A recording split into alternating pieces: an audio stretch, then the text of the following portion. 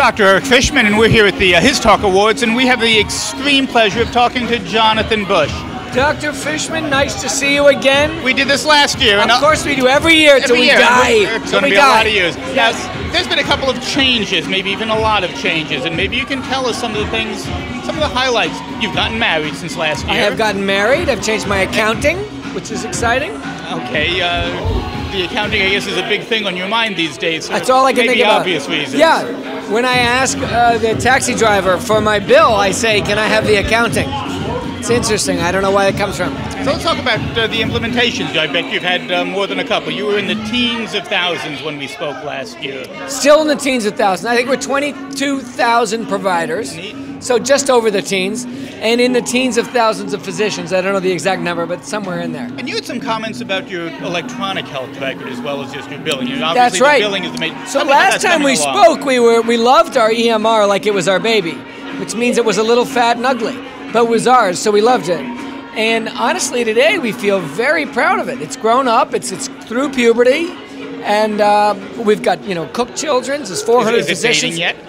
It's dating. It's cute. It's a prom queen. You've got 400 physicians.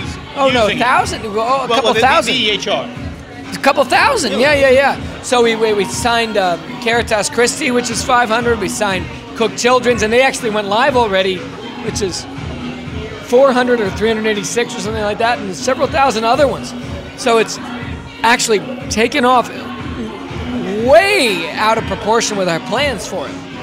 Because we love it. We don't want to overstress it by making it do too much, and it way over-delivered. So we're very excited with Athena Clinicals. And we have pricing we're working on where the doctor actually doesn't have to pay the full cost of Athena Clinicals. We've had all sorts of people today telling me that they're giving the software away, and when they prove meaningful use, then they'll go ahead and pay for it. Well, our goal is to make Athena Clinicals cost less and less and less per doctor per year, every year. Meanwhile, to get the other folks who benefit from doctors using medical records to pay more and more and more. So the hospital receives an electronic virtual admission of a patient. That's a huge savings to the hospital, hundreds of dollars. And are you getting the hospitals to pay anything yet? Well, that's what we're working on. We haven't yet. But we've had a lot of interest, and we think it pencils out for them to make money, and it certainly is more fair for the doctor.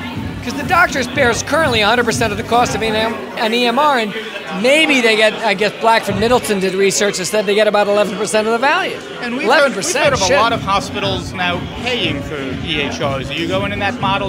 Well, we are always available. It's like my strategy for dating cheerleaders in high school. When I was in high school, I said I would refuse to date cheerleaders. However, if any cheerleader had actually wanted to date me, I might have changed my strategy.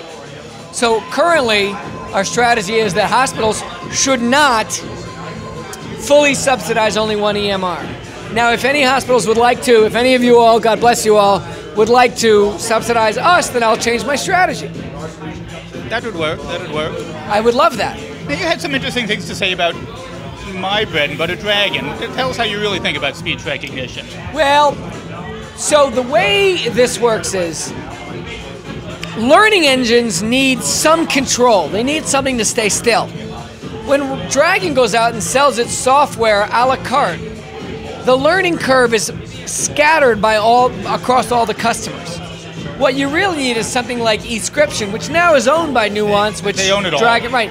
But that idea is the learning is centralized, right? So the individual users are out there in the world, but the learning engine is only one. That's what we need in speech recognition and what we haven't had yet. We think we could be that. We don't have a speech recognition engine, but we're available for dating. You like that phrase. Is your wife here now? I'm not available for dating women. No, fair enough. She's not here. No, she has no interest in HIS, HIT, HIA. What does she do? She's a postpartum doula getting a master's in social work, and she's the bravest, most solid human being in the world. Right, with 5 kids. I had 5, she had none, she married me. Good for her. She's a freaking saint. So tell us about your billing for a couple of moments. Billing? Yeah, you do a little bit of billing. We do a lot of billing. We're I don't know if we're the largest, but we're right up there. Tell us about that. Oh, I don't know what we did. $4 billion in physicians' collections last year. And basically what we've been doing is Did the auditors agree with that number at least? I don't know. I didn't talk about that number. I hereby recuse myself from any of these numbers. But the basic idea is we figured out that if you get all the physicians in the country to do their billing on one network, then all these esoteric rules that insurance companies throw into the rig, we can learn them. Learn them once. That's just what you said about speech recognition, which is have one exactly. entity learn all of the rules. So if you take that learning and you centralize it, then the incremental cost per doctor out there of the new, more educated rules engine for claims, or speech recognition engine for dictation, or P for P engine for whatever it's called, HIS, ARRA, High Tech Act, whatever the incremental, it's like a public utility. It's very expensive to set up and maintain, but the incremental cost per doctor per benefit is very small, right? So that's our whole philosophy. It's the exact opposite of the software companies. Yeah. But anyway, there's no trade show for people like us, so we show up here. Well, here you are. So you were talking about presidential packages last year, if you remember that. I love Obama's package. He looks awesome. So this is Dr. Eric Fishman. We've been speaking with Jonathan Bush, founder and CEO of AthenaHealth. Thank you.